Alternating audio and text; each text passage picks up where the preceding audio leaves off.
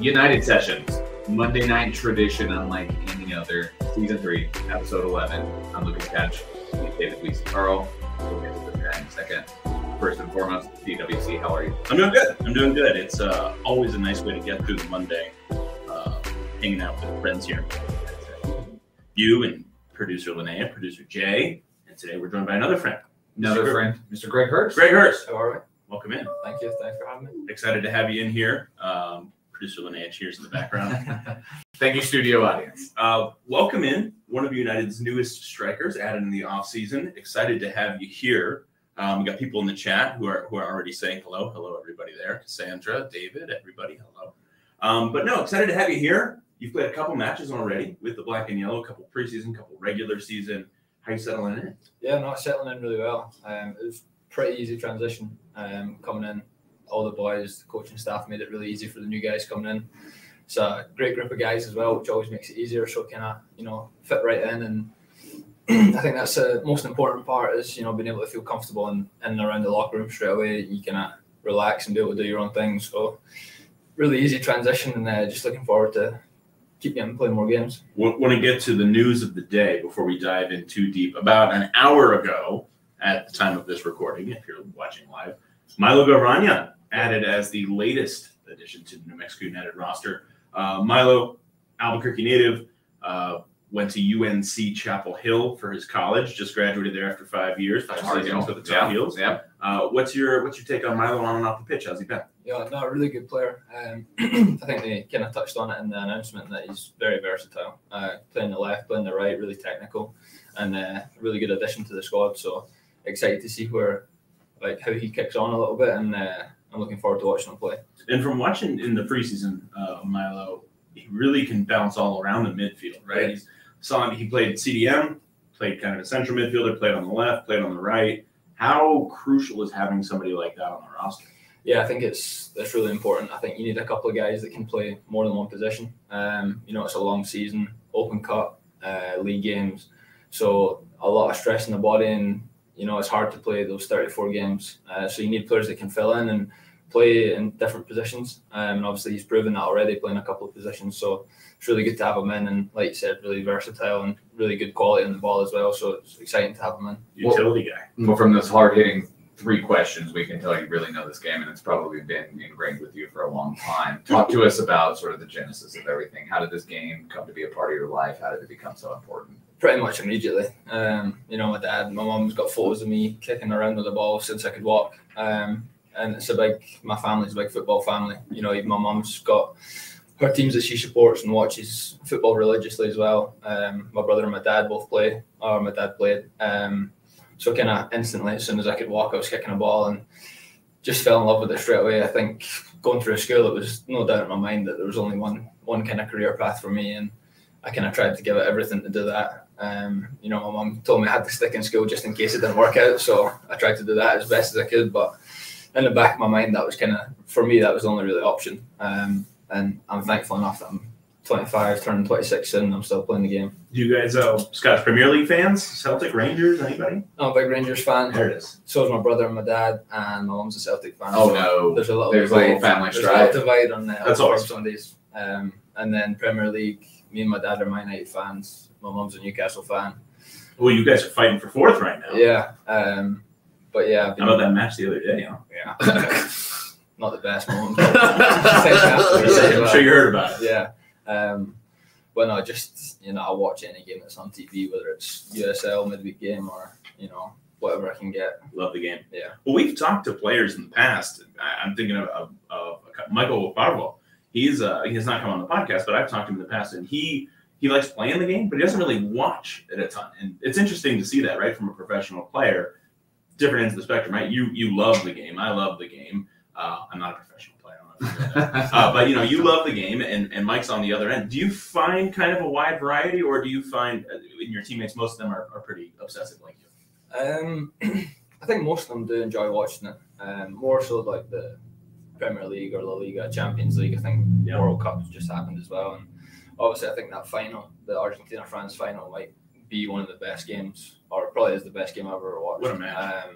History made, when Messi lifting the trophy. I think the majority of people wanted that. I'm a big Ronaldo guy, but for me, Messi's the best player in the world. Yeah. And I think watching him lift that trophy, I think kind of cemented that. And He needed that. Yeah, he needed for that sure. World Cup for sure. But yeah, I think most of the boys really enjoy the game and enjoy watching it. Maybe not to the degree that they'll sit and watch a USL midweek game on a Wednesday. I forced my missus to watch one last week and she wasn't best pleased, but I don't know, it's just something about it. I just enjoy watching football. Yeah.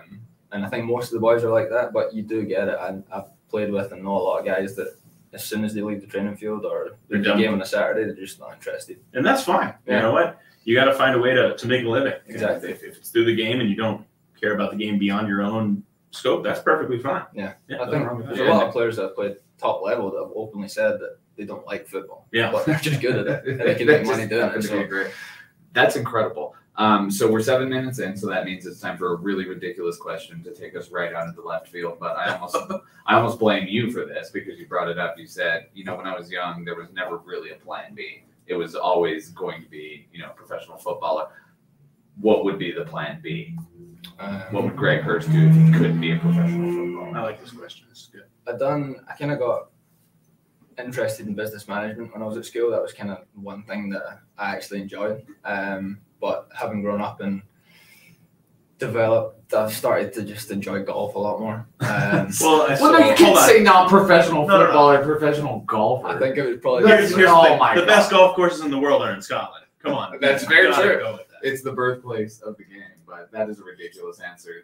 And you can't be a professional footballer, so you say professional golfer. If you're good at it, you're good at it. I'm not the greatest. I think if I played a lot more when I was younger, I think I'd be all right. But I think if it was outside the sport, it would probably be in the business management kind of thing. Like running your own business? I don't know if I could deal with the stress of that. Yeah. But definitely something in that kind of area. But for me as well, like going beyond football, I think like that kind of role would, if it was in sports as well, that would be even better. But I've always just enjoyed like kind of business side of stuff. So I think that's where I'd probably try and look to go into. So all the way down the road when you eventually are done with the game, you pursue being an agent maybe? Something like that, yeah. But I know a lot of managers don't like agents. So I know it's a tough job. Yeah. You kind of have to have a thick skin for that. I think a lot of agents don't like managers either. Yeah, it's a difficult job. I don't think people give agents enough recognition for that. Yeah. And I kind of get it on the manager side as well, having to deal with them all the time. But maybe something in like scouting or GM role or even coaching as well. I think I kind of want to stay in the football. It always is, and I always find it interesting, Lucas. We talk to players, and we brought up a similar question a lot. What do you want to do when you're done with the game? And there's so many players that bring up something in the game, but it's rarely the same thing, right? Like, so we've heard agent, we've heard coaching. That's the one we've heard probably more often than others. But we've heard broadcaster, creative. We've heard creative. We've heard Austin Yearwood is going to be a team president one day. Oh, and like bet. Those kinds of things. Now. Those kinds of things. It's so interesting to see, right? All these players like, I want to be around the game in this different way. It's cool to have those different. It's not all about being a player, right? Being a player is incredible while you can do it. But how do you find work? How do you find life beyond the game in that way while still staying around the game? Well, and just pulling back the curtain a little bit, I think that was our goal from the beginning in having this podcast, right? Is like, yes, we can talk about games, we can talk about stats, and I'll be horrible at it, and I will seem like an idiot. Or we can really get to know these players' stories, who they are, really what makes them tick. And so I love that I asked you that question. I'm sorry that I hit your mic. But I love the question because it's like, how do you think that like proclivity for business or that understanding of business, how does that translate to how you play on the field, right? Because I think a lot of people take their natural skill set and it manifests itself in the way they play. How does your business acumen manifest itself in the way you play? It's a good question, to be honest. And I think for me, a lot of football Thank you for being honest. For me, I approach football kind of differently to anything else in life. I kind of I play out in a lot of instinct. And I'm kind of try and clear my head before games. I don't want to get too bogged down with like certain things, and I want to kind of, play freely. And obviously you have a system that we play and you have a role in that system. But I think an important part of that for me is also showing, a side to me that isn't just set in stone.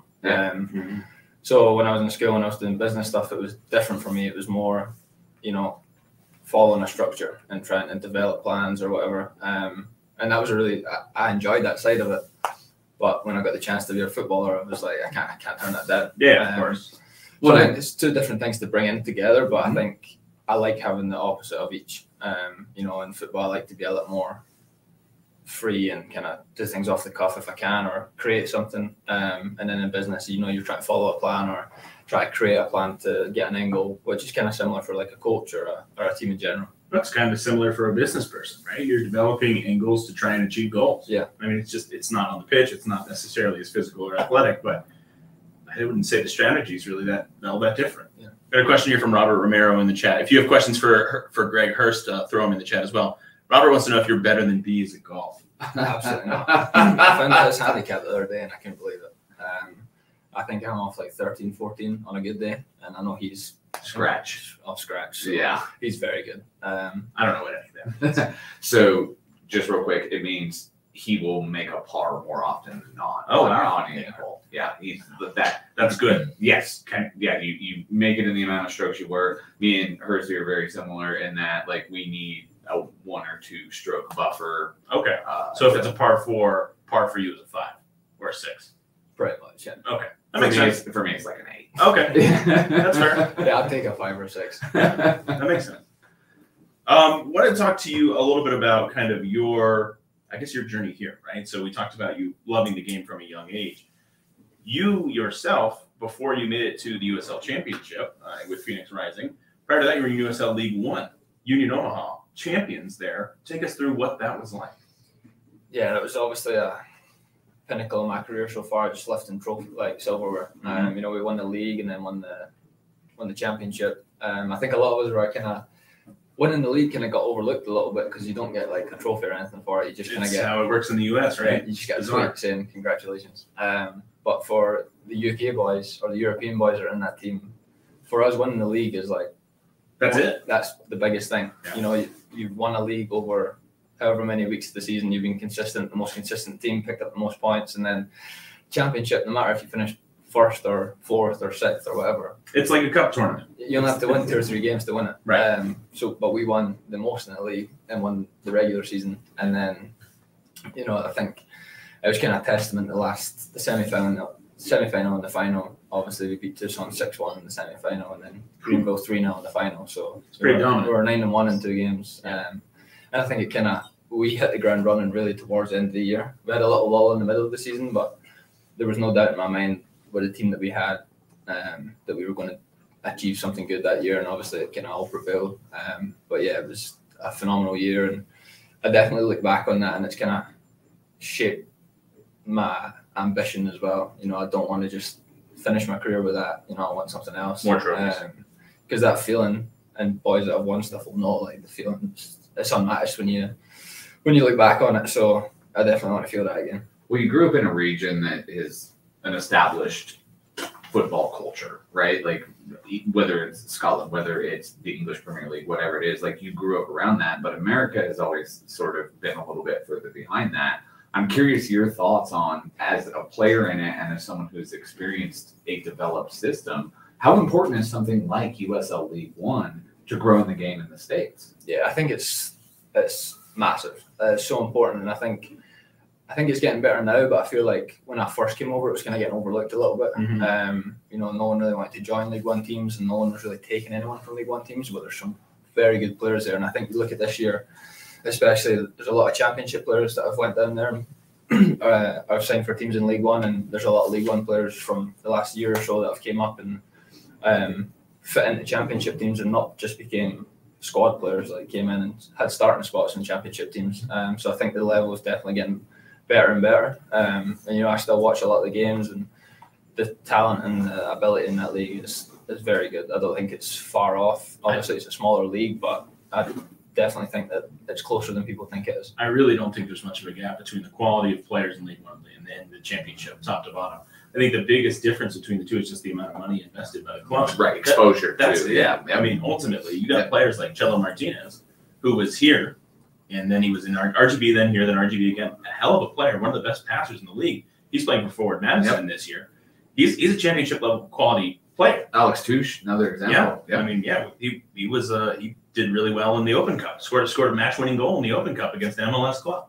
You know, like these I don't think there's a hard and fast demarcation line between League One and Championship. Really, I don't think it exists. Well, and I don't want to be a shill for the league, but I do think it is something that I give them credit for. They've said we want to build this developmental pyramid. Everything. That's how you grow the game in the States. Exactly. Yeah. We want the championship to be successful. That's obviously our marquee product, but that doesn't become the marquee product it is without USL League One, without USL League Two, without the academy, without all of the efforts they've made to build a true pyramid. I think as well, like, the better League One gets, the better the championship gets. I think they push each other.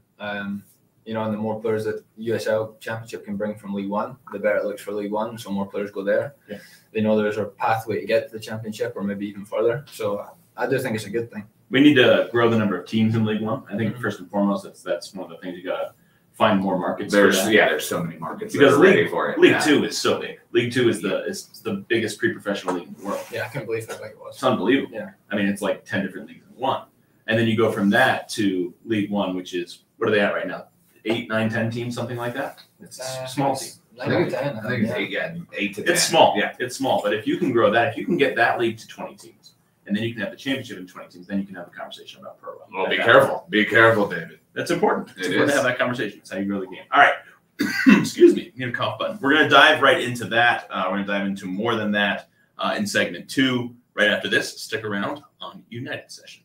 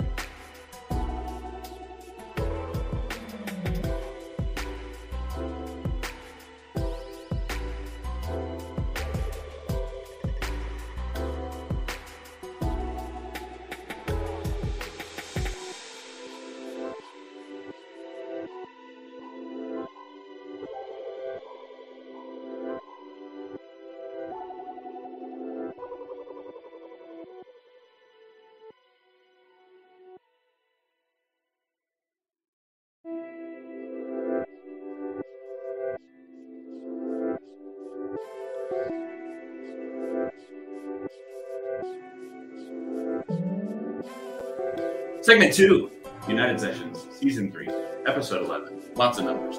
Welcome in. We're here with Greg Hurst, striker for New Mexico United. Greg, thanks for being here. Of course, thanks for having me. All right, so we were talking a little bit right before the break about the growth of the game in the States. Again, you've seen multiple levels of that game here in the States. League One, USL Championship. In your mind, what is the key to continuing to grow the game so that it can compete in kind of historical nature, in the growth level that we've seen in places like Scotland, in places like the English Premier League? For real? Yeah, there it is. I think good lad. I think it is essential for growing the game. I know it's hard in America because it's such a big country to be doing East Coast to West Coast. I mean, if you go into I don't know how they work it by merging the two, the West and the East, but if you have 2-3 back-to-back games on the opposite coast, it can get a lot for players traveling. But sure. I think if we do it anyway. Yeah. I mean, really, it's pretty much set up there. The MLS is doing it. Yeah. I mean, Philadelphia Union played LAFC the other day. Yeah. I mean, that's a hell of a lot of travel. It does probably come down to funding and having the resources to do it. But I think going ahead, I think the bigger the league get, and it's only getting more exposure and more exposure. Just like we talked about the League One and Championship, they're just getting more and more popular. I think if it continues going that way, then I think eventually they will have the resources to go and do it. But I think for me coming over here, it was strange to not have that because you could see it. My first year in League One, you'd be playing against like the academy MLS teams before they went MLS Next Pro, and you'd have maybe 7 or 8 games left, and they were bottom of the league, and maybe 15 points off second bottom. What do they have to play for? And you'd play against them, and if you scored early against them, it was kind of like, oh, well, that's just another game for them. There's still nothing to fight for, which I think doesn't benefit the players. It doesn't benefit the fans either. No. Think about it. If you've got a club that is, say you got a 20-team league, you've got a club that's in 15th, 16th, and 17, 18, 19, 20 are going down. Now, all of a sudden, those matches matter. Where if you don't, then we're in 15th. There's no way we're going to make the postseason. What's the point? It was mind-blowing to me. You guys are both like lifelong fans, and so this was like something you almost grew up in, right? Like a fish in water. But when I first came to the game and I learned about the mechanism of promotion relegation, I was struck, like, oh my God, like that makes the end of the season so much more interesting. For everyone. Like, everyone is interested in it. Like I love the competition at the top of the table, but I would almost say I'm more compelled by like the promotion relegation battles. Like that's the one that I'm just like, that's incredible.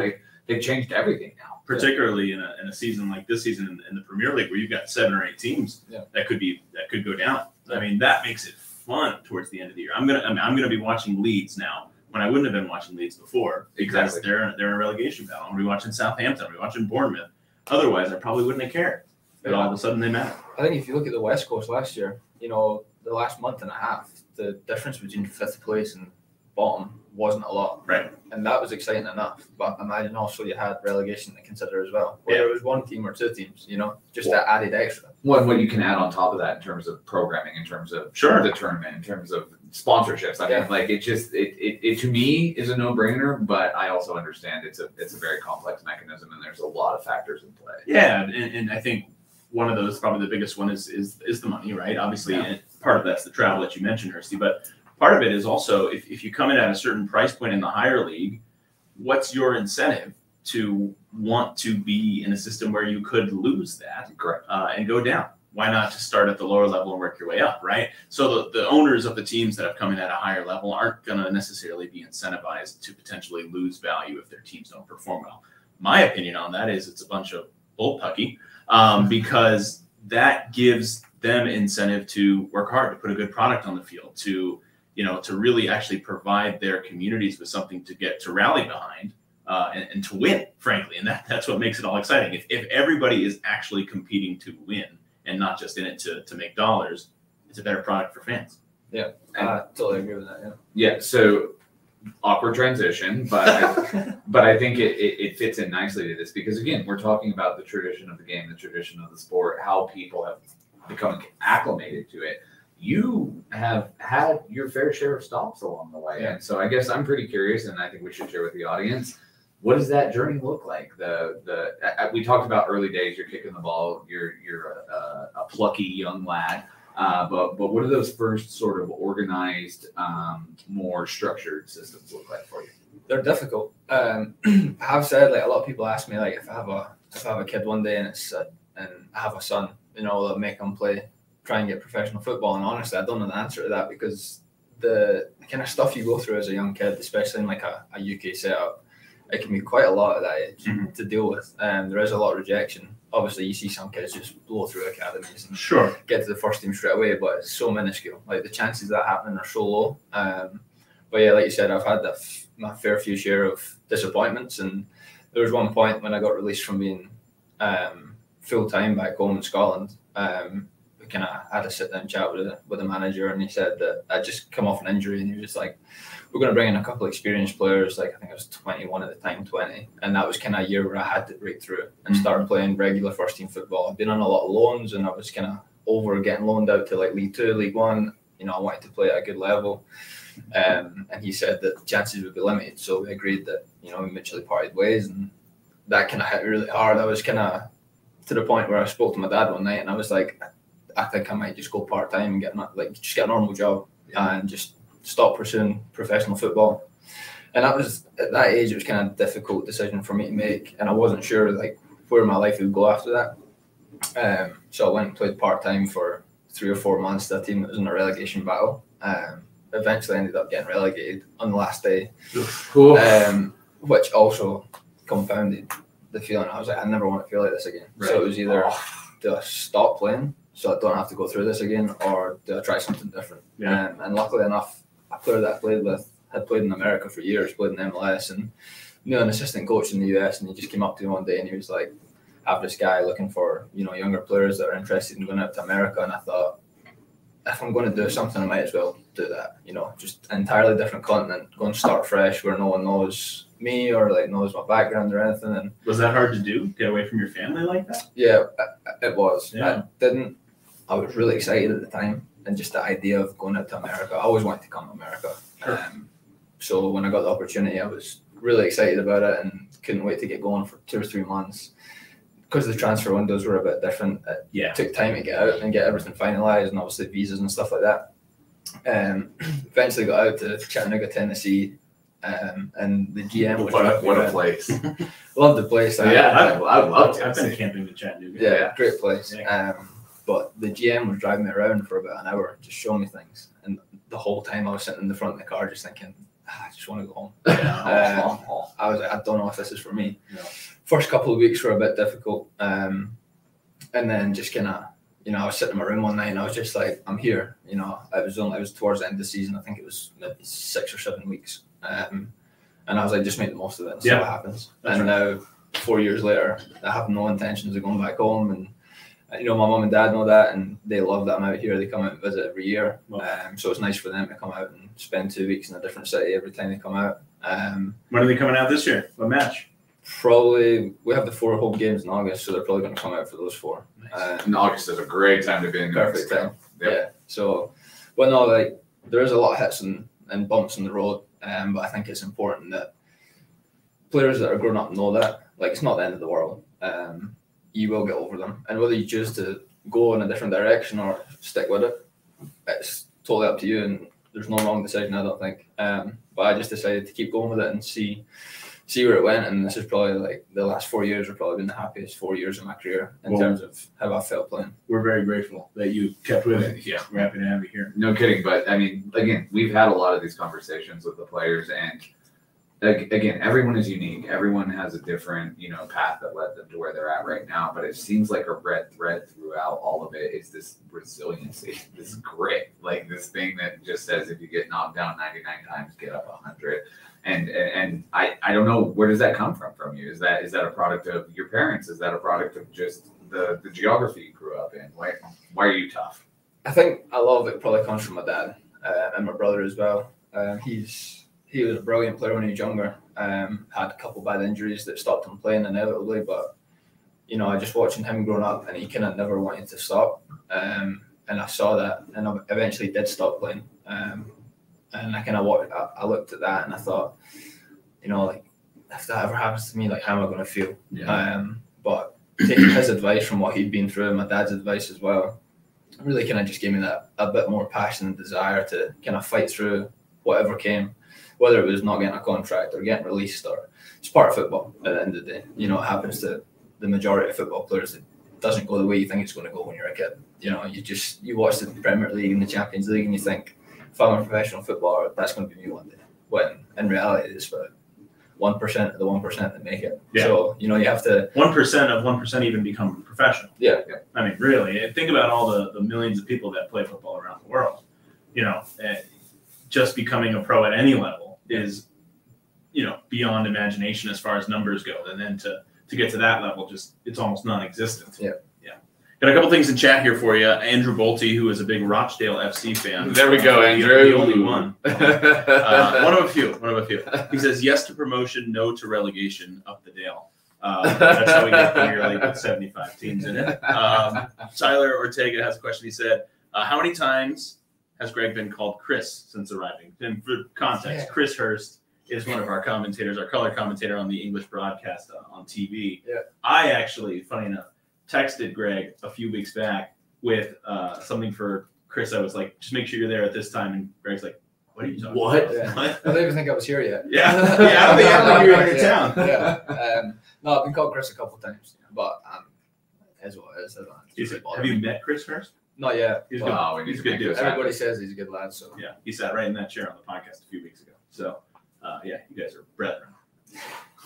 It's good, people. Anything else out of the chat, Dave? No, that's it for now. Keep it coming. All right. Why New Mexico United? Okay, so we kind of charted the course up to this point right now. great successful season, USL League One champion, season with Phoenix, and then something happens over the offseason. Someone reaches out to you, someone says, hey, you've got this opportunity. What about it stuck out most in your mind? Following his best friend's son. Pretty much. No, obviously, without kind of touching on it too much, but last year, in terms of the way we were at Phoenix, it wasn't a successful season, so we knew changes were coming, and you know there was a chance that I was going to get traded, and I knew New Mexico were interested, and they'd been interested before when I was at Omaha, so to kind of hear that they were interested again, and it was kind of, you know, it was more than once. Yeah. As a player, we still liked you, man. Yeah, that feeling is that you're wanting. I think that's for anybody. Right? Yeah, like, oh, it's nice to know. Yeah. So for 2.5 years, they were still keeping tabs and checking up and trying to get me here. So for me, that was a big thing. Spoke to Zach on the phone. He said, you know, obviously we wanted you here, and we've got the chance to get it done now. How are you feeling about it? And you know, I was excited. I think it's a great club. What great year last year. Always difficult to play against. I think everybody knows best fans in the league. Can't wait to play in front of them. Coming up here real soon. For me, like that's one thing as well that I buzz off a little bit. Like a good ground with like good fans, a lot of fans. I think for any professional in their sport, that's what they want. You know, they want a big crowd and a lot of fans supporting them. So that was a big attraction as well. And obviously bringing Santi in, someone I'm familiar with, a good friend of mine. So looking at the team and, you know, just adding to that, it looked like such a strong roster, and I was excited to get here and get started. Every single year there's been a player, and again, I won't spill any names. I don't want to embarrass them unnecessarily, but there's been a player that you see them the first time they warm up in front of the crowd, right? And even the warm-ups, like you gotta remember this is the land of manana, and so not a lot of folks show up in time for warm-ups, but even then it's wild, and you will inevitably look out on the warm-up area, and there's someone that they're just being. So one of my favorite moments every single year is after you guys have finished warming up, you've gone back into the tunnel, and as Lukas said, during warm-ups, we've got a late arriving crowd. It's big crowds, but they're late arriving. They like tailgate right up to kickoff, and then they come in. The first match of the season, first home match of the season at Isotopes Park, watching the players come out of the tunnel, particularly the new guys, and I just see their eyes. Yeah. It's like, oh, wow. And it's I don't know. It fills me with a little bit of pride as a New Mexican. It's like, yeah, we can put this show on.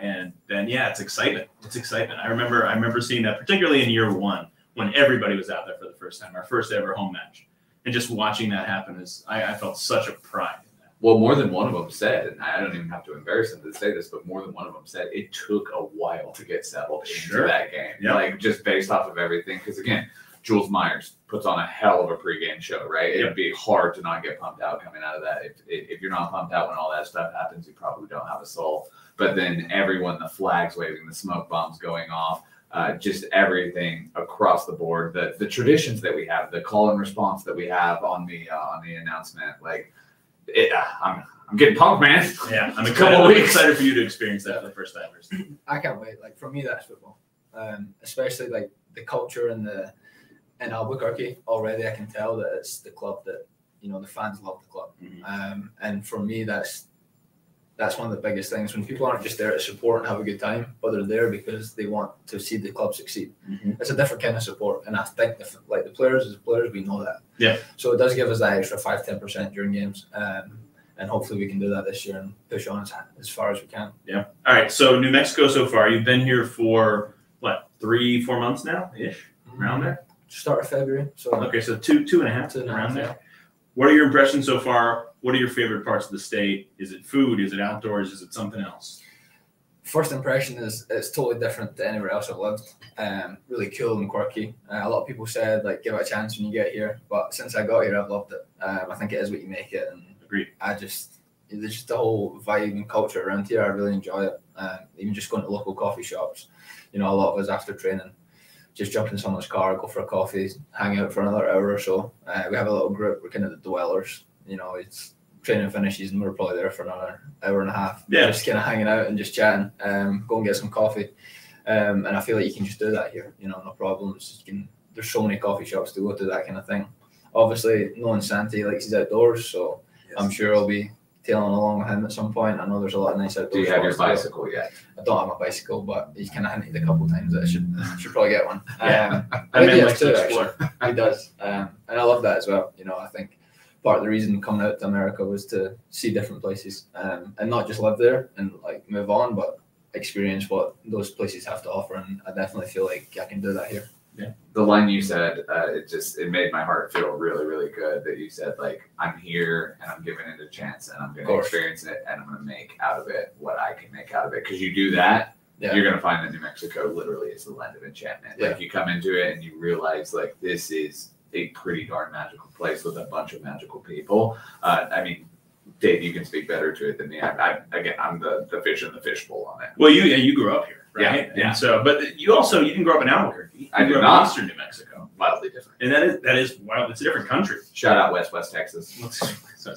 But no, I think I share what you're talking about there, Hurst. You know, I moved here 8 years ago, and we've talked about this on the podcast before, so sorry to bore people. I'm not sorry.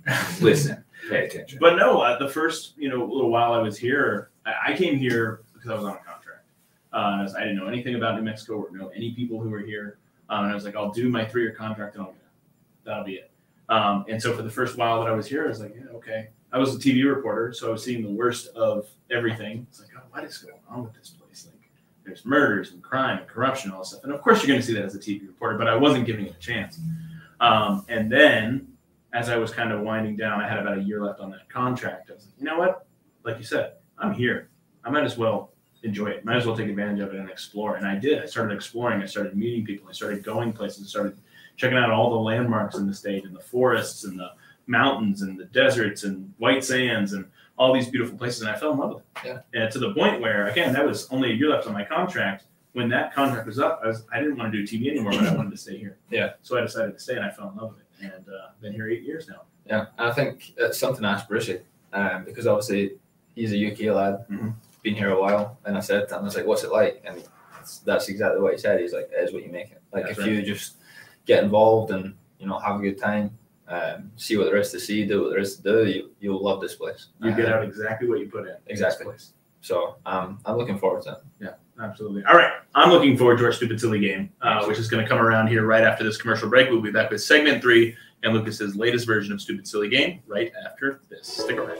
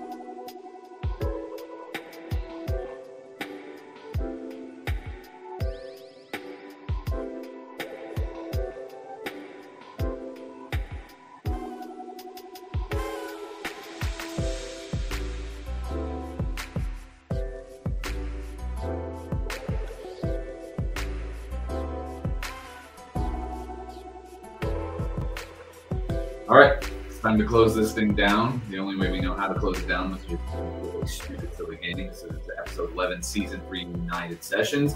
David Weesey Carl, Lukas Cash, Greg Hurst.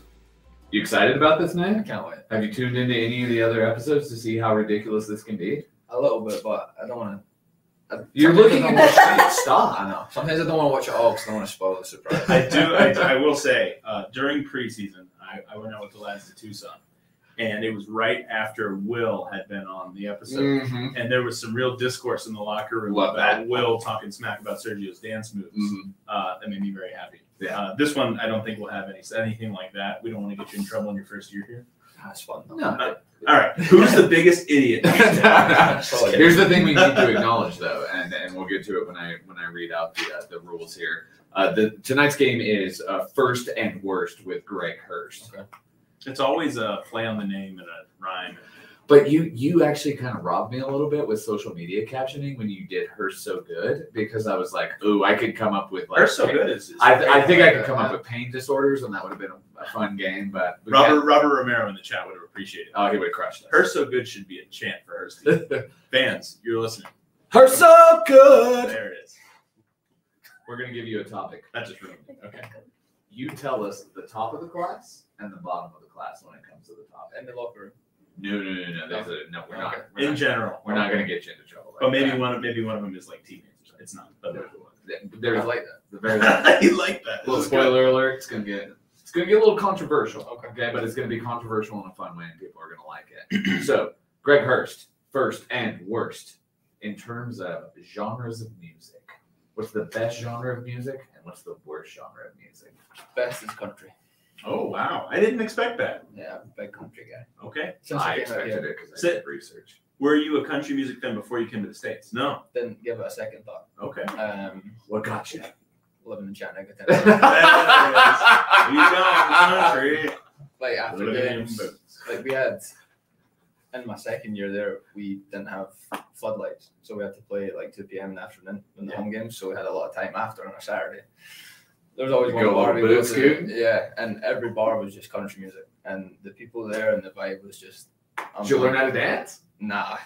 See, Kinda. Country music is not my thing, but I will say the vibes around country music. If you go to like a country music bar, as long as it's not like a sketchy one, like there's like the vibes are great, like a backyard barbecue kind of vibe. Especially if it's like live music. Yeah, the people are great. it's funny. Steph just walked in.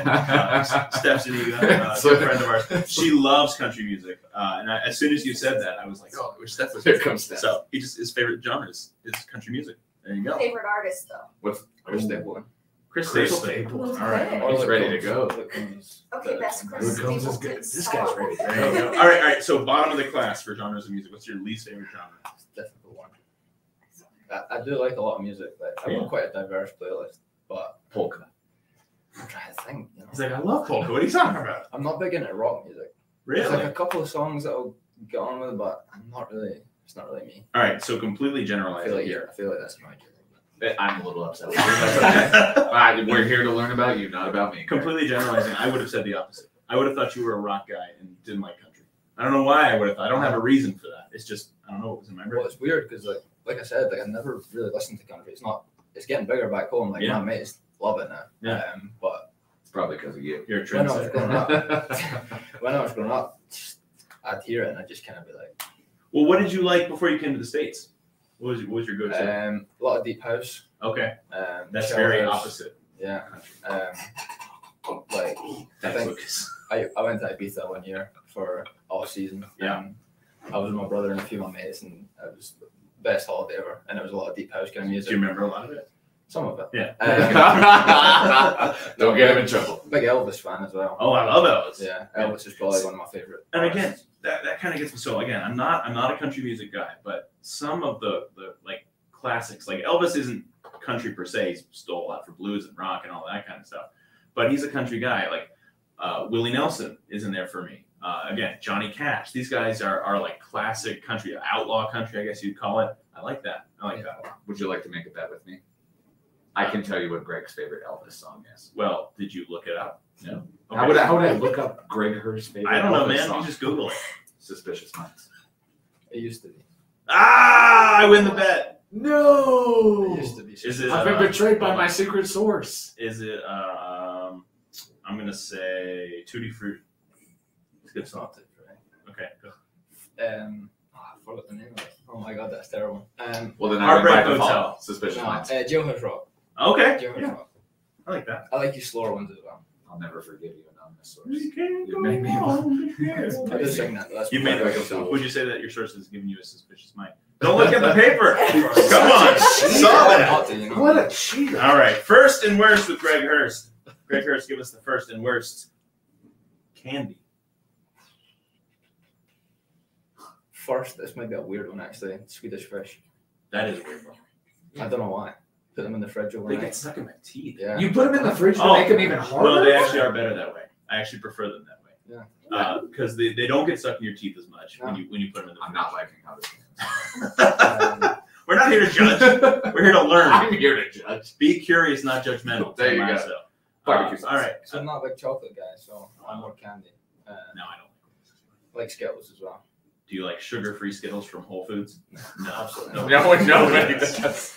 And yet they still keep selling them. All right, bottom of the class. What's the worst? Black licorice. Oh yeah, Oh, I think we can yeah, all agree on that. yeah. That's a crowd pleaser. If there's a black licorice defender in the chat, go ahead and get in there so we can permanently ban. Yeah, just go ahead. Just drop it out right. All right, a bit of an alteration on the next one. Go ahead. Lucas. Yeah, a little bit. First and worst with Greg Hurst. Scottish desserts. All right. When you Do put, we even hold have on. it? When you put this on the list, I was like, are there Scottish? Oh, I did. desserts? I did Shortbread. at least 11. Oh, I love names. shortbread. There were a lot of names I couldn't pronounce. I was going to write a couple of them down, but there's a list of top 10 Scottish desserts. Shortbread is one of my favorites. One of the producers can pull it up. Yeah. I'd be Hypothetical. interested to know actually because I have no idea. So shortbread, Girl Scout. We just had Girl Scout cookie season. The trefoil, my favorite Girl Scout. Oh yeah, my So good. closet or my pantry's full in right now. I miss a bunch of them. Was it because of the preseason game? Yeah, well, Yeah, yeah, you got so, devastated because all the dirt. Yeah, Yeah. like the only thing I could do is sad by Girl Scout cookies Alana's the now. She rules. Laura Dune, those little Yeah. not Girl Scout, little shortbread. cookies. Lorna Is Dunes. that what they're called? I believe that's correct. They're so good. But there's a lot of names for Scott. Yeah, there it is. There's a list right there. What about Clooty? Clutie dumplings? Clooty I've dumplings. never heard of that. That's not real. What are you looking up? Damn It's you, the top internet. 10. What else? Dundee cake? Dundee cake? I've heard of that. I don't think I've ever had it though. Like crocodile Dundee? Okay, this first one I That's don't not a That's knife. That's a strange. That's a cake that pulls a knife on you. I don't know how to say that. Kranishon? Never heard of it. No chance. I think it's you got duped. No, I The got website's- bamboozled. I got bamboozled in making this game. But Thinking they were actually your Scottish laptop is desserts. getting a virus right now. Petticoat tails? He looks I've never heard for of the this. audio Pretty only sure audience in a that's couple illegal. days. He looks. Scottish tea cookies. That seems very Yeah, that's general. just been Scottish in front of But like, Big fan of Scottish. Snickers. Big fan of Scottish apple pie myself. but like, I don't know if like my parents are watching this back home, just thinking. I mean, was they're all raised just right. like, Yeah, they no. begin with Scottish and then it's like macaroni. Scottish. I do have some bad news, everybody. We do have a defender of black licorice in the chat. Uh-oh. Lucinda, we love you very Oh, much. Lucinda, no. We love you, but you know what? You're entitled to your opinion. We don't have to agree with it, but we love you, and that's okay. Robert Romero, Scotch and sweet Scotch for your Scotch desserts. Jesus. Perfect. I love That's that. funny because that's actually what my mind went to. Like, that's the only thing I think of. There you go. Dinner. That's Like, Scotch. that's what most people do. That makes sense to me. All right, we're moving on. What a disastrous question. Okay. We're moving on. First and worst with Greg Hurst. Give us your first and worst workouts at Elevate. With the understanding that the workouts you dislike most are potentially maybe the best ones for you. Yeah, I mean, Elevate's great. I Yeah, think it's awesome. the fact that we can use that facility is so important for us. I think after a hard week, when you get the Elevate shout, you're a bit like, you're a bit tired, but once you get through it, you always feel better for it. Anything legs is the worst. But Well, I mean, you're running all probably the the time. most yeah. beneficial. And then the best ones are the more mobile ones, stretching and bit upper body, pull-ups, that kind of stuff. Stuff that isn't too difficult, but you can get through it. But the leg ones, anything like trap bar or explosive stuff, probably the most beneficial, but the hardest to get done. Yeah, the one where we came out and filmed with you guys, and it literally seemed like torture to me. Yeah, every time the camera was close to me, I was what like, are I'm fine. They're like, we want you to jump up and down a lot, which is hard enough, but also we're going to put all these weights on you. yeah. I'm surprised someone didn't come out with like a wiffle ball bat and hit you guys in the middle of your jump just to add to the torture of it. For me at the gym, I agree. I hate leg press. I hate leg press. I hate it. But I really like, even though I probably doesn't have the most benefit for me, I really like a dumbbell curl because it just feels good. Yeah. It feels good. Like I'm getting jacked. Yeah. I don't know. It looks good in the mirror. You But it don't also look bad feels- doing it either. Yeah. You know, if you're struggling with a squat and everybody's watching, Yeah. it's tough to get through. Oh, it's bad. But I mean, the dumbbell curl is just Yeah, it's a get dumbbell over curl. with, you know. That's why I exclusively worked out at home because I didn't want anyone to burn me or see how terrible I look. When No, I'm but you working got out. that accountability. But no, to but get your then, form right. but then Roger comes out and he's like, "Are you okay? Dad, you've been yelling a lot. Why are you sweating so much?" All right. Moving on from workouts to the exact opposite of workouts, Lucas. Oh yeah, this is my wheelhouse. Beer. First and worst with Greg Hurst. Oh, worse is one back home called carling. Oh, I've had carling. I don't think it's that bad. It's just boring. It's not great. Yeah, it's just boring. Um, There's a whole tournament named after them. yeah, that is true. All right. First a good one actually. There's a lot of good beer. Yeah, absolutely. Especially in Mexico. Yeah. See, to be honest, recently I used to hate Guinness, I love Guinness. but recently I don't know why. It's actually It's just- Yeah, let me tell you- it's just why. I'll tell you why I love Guinness. Because, so I love stouts. Stouts and porters are my two favorite types of beer. But sometimes you don't want a super heavy, thick stout. Mhm. Sometimes you want something that's easy drinking, but you don't want a lager. You want something that's dark and easy. And Guinness is perfect for that. Yep. It's an easy drinking stout.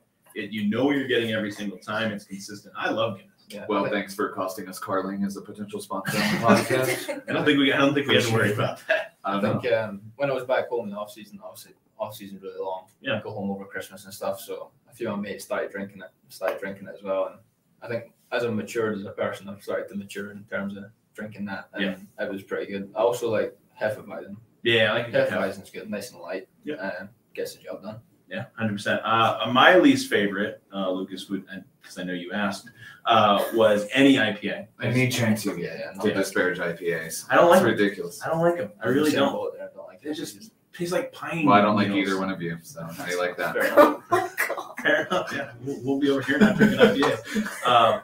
And again, I like anything dark and malty. If you can throw a little bit of like cinnamon in there, I like a good like cinnamon stout would be good. People got into the biscuit Cheeto brews for a while. Yeah, I love and those. were Love those. unreal good. Absolutely. But Luke, IPAs are the best. all right, so that's your first. What's your worst? The lemon doesn't exist. Some I absolutely terrible. hate to say this because it's the only one that immediately stands out in my mind. I'm not a big fan of the pickle beer. Oh yeah, pickle down economics. I love you, Bosque. I Yeah. love you so much. You make so many great beers. Pickle beers. No, I don't It's much just go not- for pickle beer. I don't like pickle Is it anything. also, is there a thing in America where people put pickles in beer? So there are pickle flavored beers. It's not. I wouldn't say it's very common. It We- happens from time. We to literally time. have a can. We have one. Says You want to try it right here on the air? I got game tomorrow. Yeah. It's, Oh, it's a pretty good pass. Ah. Well done, Hursty. Also. Well done. But it's like I said, I love Bosque. Bosque is one of my favorite breweries in the state. I just can't do pickle beer. I can't do pickle beer either. And Zach Prince, we would have never given him a beer. We were responsible. But he We're passed. not. We're But not. he. Yeah. Yeah, look at it. That's Just Not doing it. Not doing it. No, get it out of here. All right. First worst with Greg Hurst. Your second to last one here. American food. Oh, that's a good question. Which fried thing is your favorite? First would probably be, to be fair, a good American burger. Oh yeah, Doesn't. it's hard to beat that. Yeah. What's the burger scene in Scotland? Is it strong? There's a good burger scene in England. Yeah. Yeah. Yeah, I mean, burgers there are good. The best ones you get in the UK, I'd say, is the ones in the little vans outside stadiums. Yep. They're like £3. And 100%. they're not real meat, but they're tasting unbelievable. There's some sort of meat. Yeah. So I'm an Arsenal supporter, and my Chanel, we went for our honeymoon. We were in London, and we went to the Emirates. We were saw the North London Derby at the Emirates. Dream come true. It was amazing. All the trucks on the outside. What we did was we took like little pieces of it. We got the smallest thing on the menu at each of these trucks, like 3 or 4 different trucks. It was so good. The sausage roll, they had a little burger there. Oh my god, it was so good. Like the burgers there are really solid. It probably wasn't £3 or £4 in London. No, it was not. It was not. It was like £10. What's the American food that horrified you when you came over here and you're like, oh my god, they eat Pickle beer. that? I'm trying to think, actually. I know there's something I'm forgetting. Oh, that's the worst. I know what mine is, and it is a candy going back to earlier. But if you've ever experienced a circus peanut, Oh, those are terrible. I'm sorry. Yeah, those are I'm horrendous. sorry we did that to you. Lucinda, have you had circus peanuts? I bet Oh she my likes God. those two black licorice. Oh, we got our Lucinda. first spam comment. I'm getting rid of that one. Sorry, Razel Maya, you're not a real person. She's about to get in there. I love circus peanuts, Lucas. I think How dare you be so I think mean? it's corn dogs, actually. I love corn dogs. Get out. Yeah, I mean, they're not the best for you, so I don't really eat them. I mean, much, but, the concept of a corn dog, if you take the time to think about it and you've never had one, it sounds disgusting. but then again, growing up, we used to eat deep fried Mars bars, so Oh, that actually sounds great. I mean, That's- it's unbelievable. Have you It's so had good. fried Oreos? Oh, yeah. Oh, so good. But corn dogs, I think it's Can't wait for the it's the steak fair. concept. I think it's the concept. Yeah, you're going to the state fair. I mean, you're gonna eat corn dogs, and you're gonna retract to that heinous Actually, butter popcorn. heretical. What's that buttered popcorn? Putting butter on popcorn for me is Why? bizarre. Just because it's like overwhelmingly fattening? Yeah, Yeah. and like It is weird if you back think home, about it. anytime we go, it's sweet or salty. So, all right, I'm glad you brought that up. My favorite topping on popcorn, cinnamon. You put cinnamon on popcorn, it is so good. There's if the Jean Cocteau Theater in Santa Fe, they do like fancy hoity-toity movies, but I really like going there. They have like a little stand where you put the cheese on it or whatever you want to do. I put the cinnamon on it. Oh my god, it's so good. It's sweet and salty. You know what else they put on it? Butter. Yeah, I mean that's all. I also like Just that. like getting a box of popcorn and putting butter on it for me is just wild. I just don't like it. tastes It's very good. fatty. It's not healthy. I Nobody's saying. Well, every it's time I bad. say that, people that live here that are American think I'm on a different planet. Do you like traditionally Scottish food then? Like so haggis. Do you like haggis? I love haggis. There you go. Yeah. So so, but people from here are like, ooh, haggis. It's I don't know. actually good. I've never had it. I mean, I wouldn't have it here. Well, sure. Well, it's like I can't find a real Philly cheesesteak around here either. I've been Yeah. looking. Well, apparently I wouldn't order buttered popcorn in Scotland. I So. don't even think Touche, I don't sorry. think you'd be it's an allowed. option. Yeah. Like, All right. All right. This is out of control. This one is directly from my source, and this is the last one. You've been a great sport. Thank you for putting up with Your all of source is 0 for 1 so far. it. So. Yeah, but he was really in on this. Okay. He would like to know, first and worst with Greg Hurst, the Fantasy Premier League, all of the members of the team are participating in right now. Okay, so whoever's at the top is the person who your source is. Is that what's happening right I now? know exactly who the source is. Okay. Go on then. Who's leading? I'm actually not in it Okay. because I joined late. But where would you be? We figured that out when they played yesterday. I'd be third, I think. No, Maybe fourth. he's an honest guy. I'm pretty sure. So whoever's currently leading is the source, I would imagine. I don't think it is. Okay. I think the source might be third or second. All right. Who the hell is? I think first might be Ford. Incorrect. Four. Is it not? It's not. Well, again, this source has proved to be unreliable. I don't know if I can. They don't trust even him. know their own name. I don't even know if I can trust him anymore. Is Brucey first? Brucey is first. Is he the source? He is. Okay. There you Of go. course he is. Of course he is. Okay. Ford is number 2. Okay. Justin Portillo is number 3. Yeah. Wait. Let's see if you can get the worst. Who's worst? Oh, you only showed me the top. I don't know all the boys. Who's in the relegation scrap? And he only sent me 5. I don't know if Oh, it's just okay. 5 No, I think there's participating. more than 5. Okay, well, he just sent me the 5. So Brucey, you're unreliable. really, really poor job I producing. know why he Brucey. said. I know why he said suspicious minds. Though. I'll give him credit for that. I know why he said that. He's close to me. All right. That's Very a karaoke song of choice. According to his list, Kalen is currently in 5th. Okay. Better than Chelsea. Heyo! Whoa! I hope he's listening. They're Take that. They're an 11. They're closer to relegation than they are to the top. Kenny's the coolest ride. Yeah. All right. So as we wrap up, what was a great Poorly wrap up. great game. First from Greg Hurst. What we do at the end of every episode is we allow our guest to have the floor for a minute. You can shout out whoever you want. You can spread a message that you want. You know, say hi to mom and dad, whatever it is. But the floor is yours, Mr. Hurst. I think first of all, there's something going around that me and Josh Darling are very rarely seen apart. I've noticed a lot of people commenting on that. Oh, really? Dogs is great. I love Josh Dawes. What a guy. Yeah. And we turned up to the black and yellow bash, and I think it was, I can't remember who it was. Someone said, like, we're standing next to each other chatting, and they came up and they're like, why are you guys always together? Like, you're never not together. Is that- First of all, mind true? your business. I mean, it is true. Yeah. Nothing wrong with that. Two great lads. Nah, he's a good laugh. Yeah. Like, we got a good group going.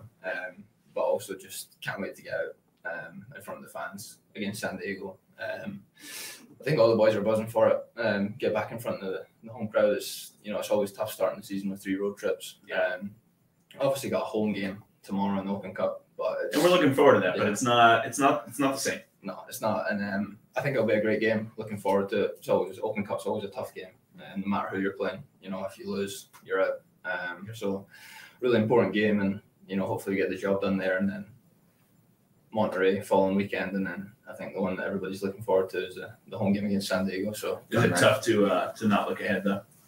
It is, yeah. I think there's always certain games when the fixtures come out that you look forward to, and obviously the home opener's the main one, along with others. But the Open Cup as well is one, you want to get the dates right for that because it's such a historic tournament, and it's been proven in the last couple of years that USL teams can go far in that. So hopefully we can, have a good run at it this year. It is weird to have the first home game of the season be the Open Cup. I've never seen that before. Yeah. I think when the schedule came out, we kind of looked at that and it was a bit, you're not buzzing that you've got 3 away games in a row, but also if you can, if we can come back from that with a decent amount of points, and if you can beat Monterey, you're coming back with 6 points from your first 3 on the road. Yeah. And then you've got more home matches left than anybody else. That's a good place to be. I think obviously everybody was disappointed on Saturday. Sure. I think we at least wanted to get a point out of that game. We know we're good enough to do it. It was just one of those games. But we have to get over that, on to the next one. And like you say, if we beat Monterey, come back 6 points from 3 games, get our home crowd in front of us, and I think it'll set us up for a good season. Yeah, we're going to throw a hell of a party for you, man. For sure. Going to be a lot of fun. Greg Hurst, thank you so much for hanging out with us today. Been a lot of fun. Again, looking forward to the Open Cup match tomorrow, and then we'll be watching you in Monterey on Saturday. Can't wait. All right, Lukas, we will not be back next week. We're taking a week off because we are having supporters group meetings next week. Looking forward to those, hanging out with supporters group leadership. But we'll be back the week after that. Until then, my friend, somos unidos. We are united.